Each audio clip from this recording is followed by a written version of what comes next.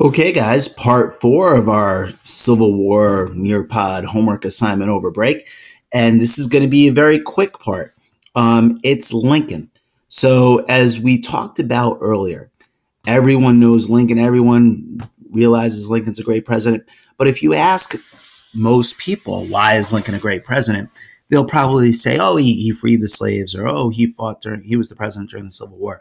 But very few people really understand the nuances that Lincoln dealt with, how savvy a politician he was, how adroit he was in what he did, how he balanced both international affairs, fighting the war, uh, political realities of dealing with Congress, a Congress that was becoming increasingly opposed to him, especially during the darkest days of the war when things weren't going well.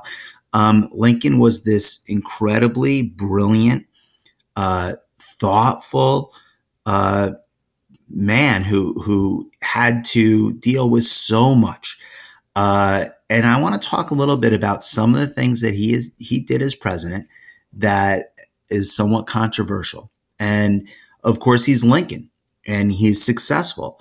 But what he does is like I said earlier, fairly controversial, and some would say out and out unconstitutional.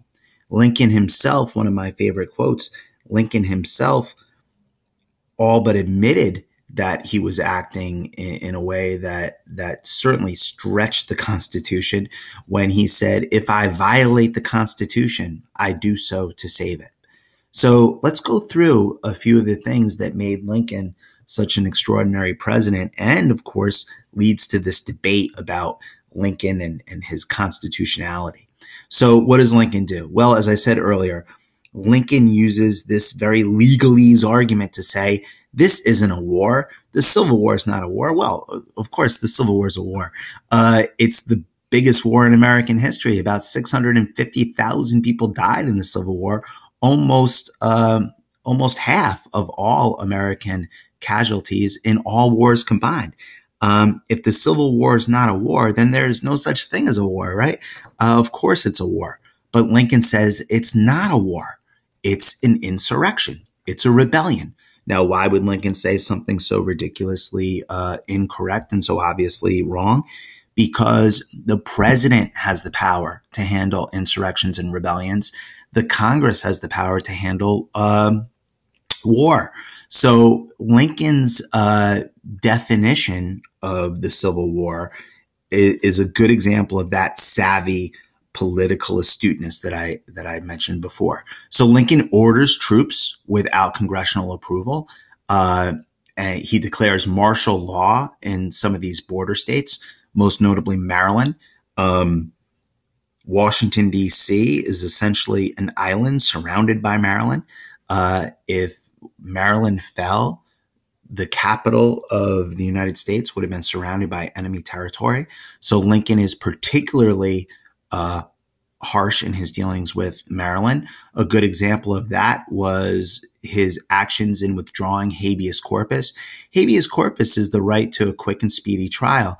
And it's considered to be the most important right in a democracy, because if you don't have that right, then political enemies can be just locked up indefinitely.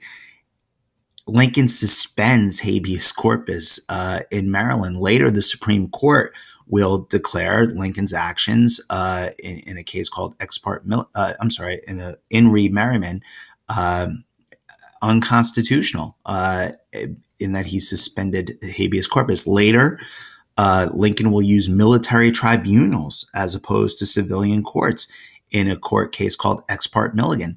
Again, the Supreme Court is going to say Lincoln violated the Constitution, that whenever there's an opportunity to have a civilian court, a civilian should go to civilian court. A civilian shouldn't go to military tribunals. A little less controversial, but Lincoln spends money for the war without proper appropriations from Congress. So Lincoln is this incredibly strong president. And as I said earlier, he starts his presidency off in this incredibly strong way. Um, and these are only a handful of the most important examples of this. So, Lincoln, is Lincoln a great president? Is Lincoln a president who abused his authority? Another interesting thing to note in terms of this whole assessing Lincoln is sometimes there's this idea: what makes leaders great? Is it the man or is it the time? Had Lincoln been born during a different time period where there wasn't such a crisis, would Lincoln have gone down in history? And I always like to point this out to stand up for Lincoln a little bit. Is that if you look at the two presidents that come before and after Lincoln, so the president right before Lincoln is James Buchanan. He's widely considered to be one of the worst presidents in American history. And if you look at the president who comes directly after Lincoln, Andrew Johnson, he also is widely considered to be one of the worst presidents in American history.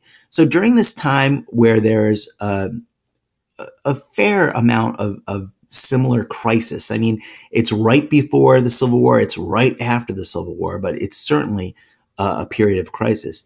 These two men were unable to do the job. Buchanan was ineffective and in many ways hands off, not proactive. And Johnson did not have any of that political savviness that Lincoln had. He attempts to do things, he attempts to be an active president, but he lacks all of Lincoln's political expertise. So the question is, and as I said, luckily, I'm sure we're ready to get going on our vacation. So we probably want to finish this activity. But that brings us to one of the last questions and one of the last activities. Does Lincoln deserve to be considered as a great president or a dangerous president? And in the nearpod, I give you a specific thing to fill out, so you can do that there. For no other reason than I just like these images. Here's a picture of Lincoln that I just think is a great one. Of course, he's such an icon of American history. It's easy to forget that he's a man and an actual guy, who had to fight and work through these horrible problems. All right. I think I'm going to wrap it up there. You guys have an absolutely great break. I will see you next year, as they say. And remember, this doesn't have to be done until the Wednesday we get back. So if you have the time to do it before, great. But if not, you'll have a couple days to finish it up. See ya. Bye.